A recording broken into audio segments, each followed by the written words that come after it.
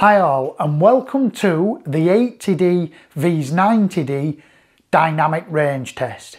In this video I'm going to take a series of shots, and in this video I'm going to start at ISO 100.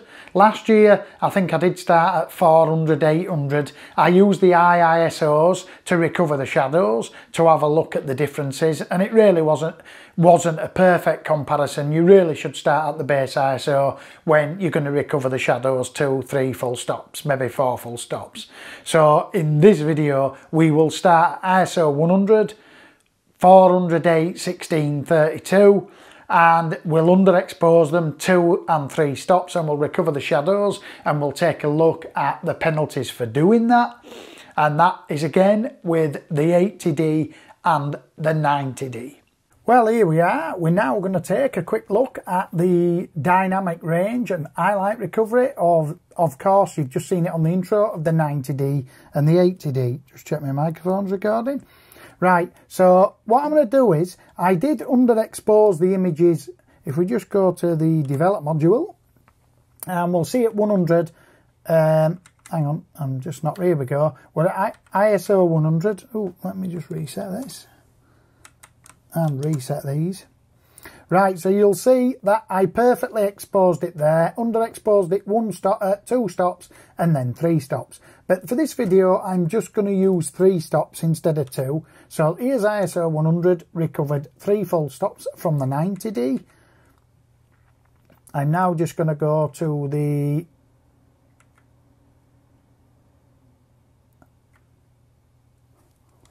I'll just reset it and reset this. Right, so there's the 80D. We'll now recover that 3 full stops. And we'll quickly just fly back to the beginning of the set. And we'll just go before and after. You can see that it's like chalk and cheese is the difference. We'll press the compare key and we'll just fly over to, oops, the 90D. We'll now zoom in, 90D on the left, 80D on the right. And we'll just have a look around and see what we can see. And looking at that straight away, they both look very much same. You can definitely see more detail in the 90D, but at the end of the day it is a bigger sensor. But that's pretty much a fair comparison. Press the D key. We'll now go to 400. So that's perfectly exposed. 1 stop, 2 stops under, 3 stops under. I'll just show you that's already been done. Look, I've already put the 3 stops on, but that's out of the camera and we've got 3 stops. I'll just compare that. The red one here, there's 400, hang on, 100, 1 stop. Right, it's that one there, but you'll see if I just reset it, that picture, it's definitely, that's the one with 3 full stops on it. We'll just now zoom in, 90D on the left, 80D on the right.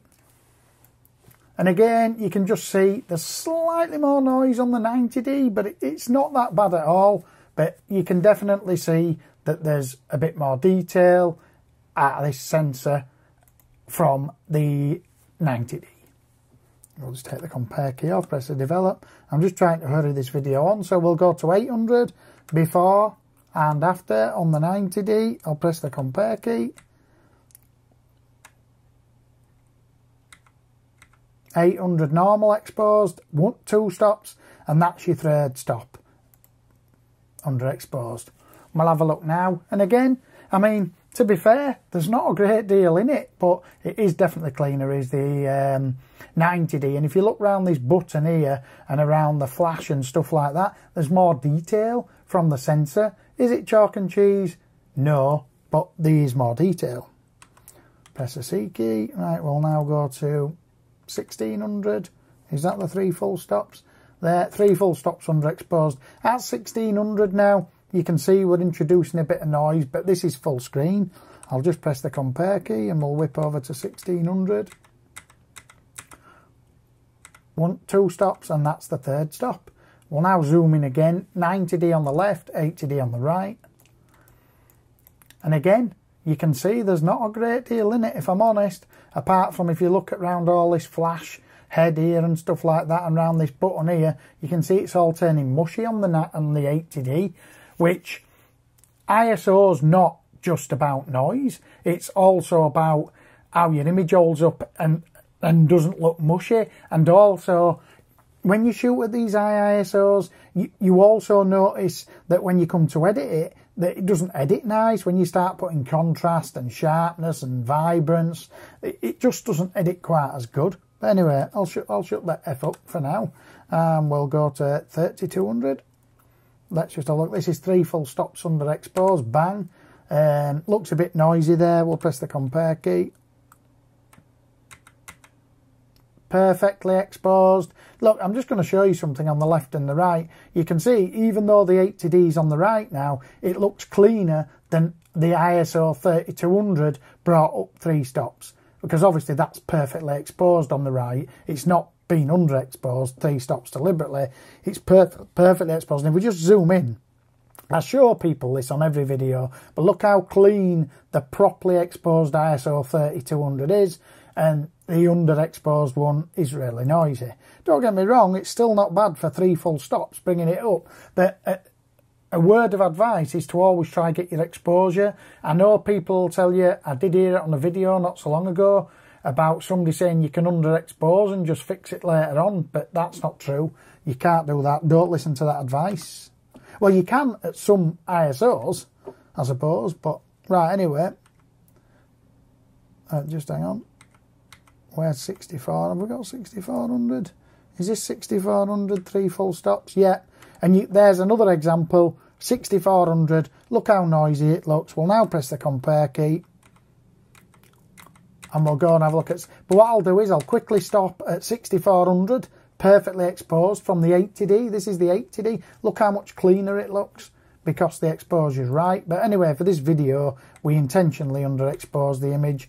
And if you have a look now, the camera on the 80D, it's looking green and it's looking a lot more...